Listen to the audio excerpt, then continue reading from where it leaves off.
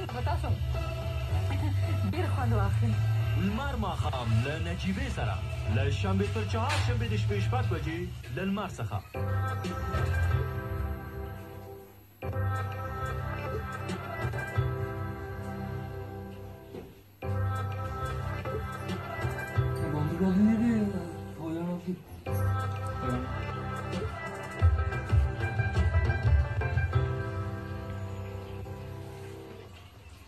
Run out.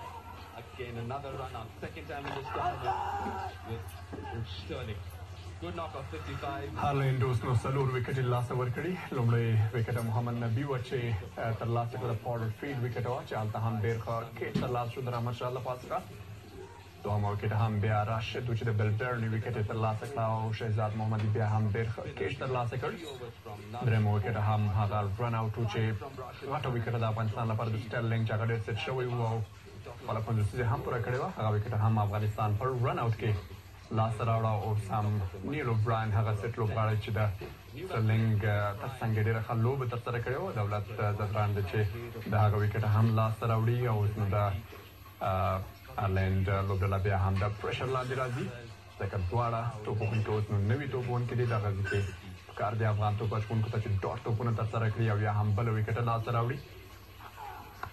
شارټ پچ بال ساتل تیز سرعت سره بال کوي نن دولت.